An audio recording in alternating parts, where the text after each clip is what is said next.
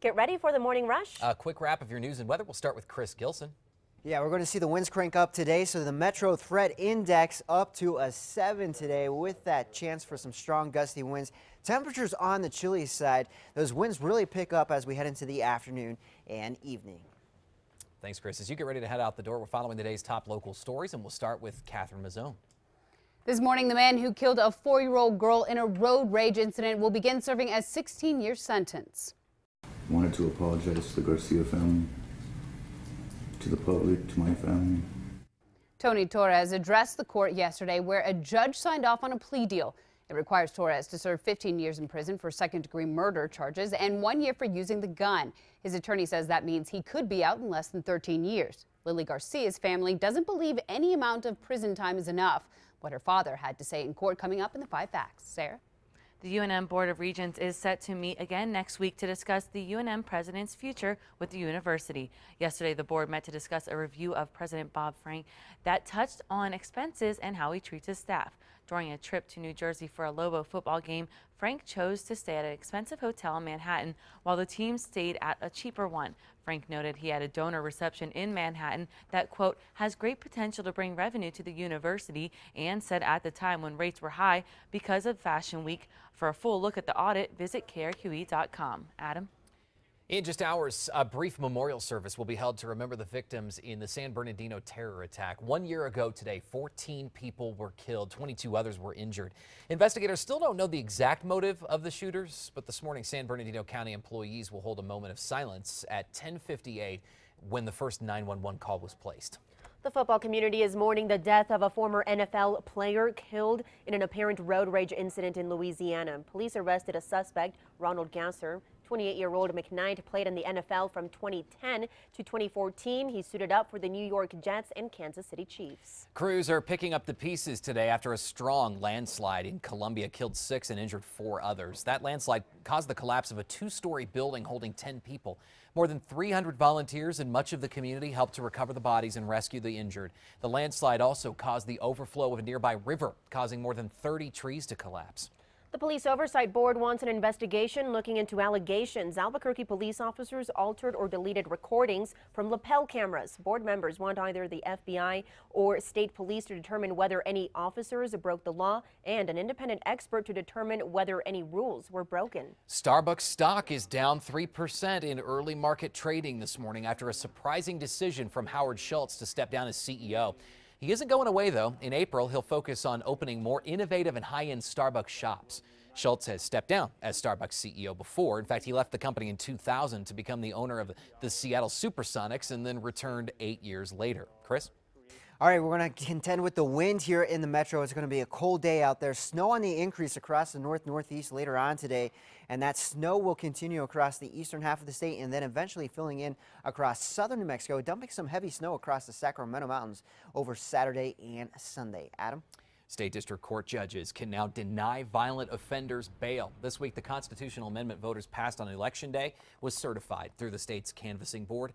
District Court judges were previously required to offer most defendants a reasonable bail. The amendment also protects those who get stuck in jail simply because they can't pay even a small bail. It passed with 87% of the vote. The more time people spend outside in the sunlight during their teen and young adult years, the lower their risk of becoming nearsighted as seniors. Researchers in London found higher exposure to ultraviolet B radiation at ages 14 through 39 was associated with reduced odds of myopia later in life. The study's authors say more studies are needed to explain that connection. Students in New Mexico can now get some help finding internships. The Students' Work Portal is designed to help students gain some more professional experience while in college by finding a position they're interested in, then interning with that company. We've posted a link to the portal on our website, KRQE.com. As the kids head to school this morning, Albuquerque Public Schools is looking to hire more than 200 substitute teachers. APS says its existing pool of substitutes has decreased over the years. That's because many of its substitutes are filling in long-term as the district tries to fill the growing number of teacher vacancies. On the traffic situation, 6:53 as you get ready to head out the door. Let's get a bird's eye view of what's happening across the metro. A little slow going there. Paseo del Norte into I-25 is typical this time of the day, but no major incidents, no major accidents reported to kick off this Friday so far. If you're planning to shop in Santa Fe this weekend, you'll have a little extra cash to spend. The city is giving holiday shoppers a break on parking. There will be free parking downtown on all Saturdays from now until Christmas. The meters will be bagged to indicate which ones are free. Pretty nice deal. In just hours now, the winners of edible art will be announced. Builders put their skills to the test for the gingerbread house contest called Gingerbread Enchantment.